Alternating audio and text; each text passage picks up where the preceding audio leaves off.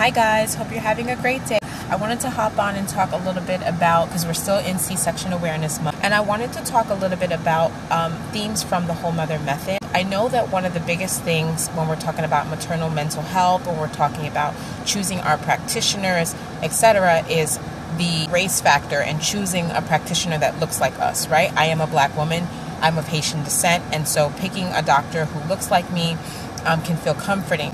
But I also would like to speak to the issue of power, the issue of not just systemic racism per se, which is something that we may all experience as women, Black women, women of color, but I also want to speak to the power dynamic that you can experience with someone who looks just like you. I really want you to pay attention to the ways in which you self-advocate for what it is that you need and what it is that you want. My first OBGYN was a Pakistani woman, and I will follow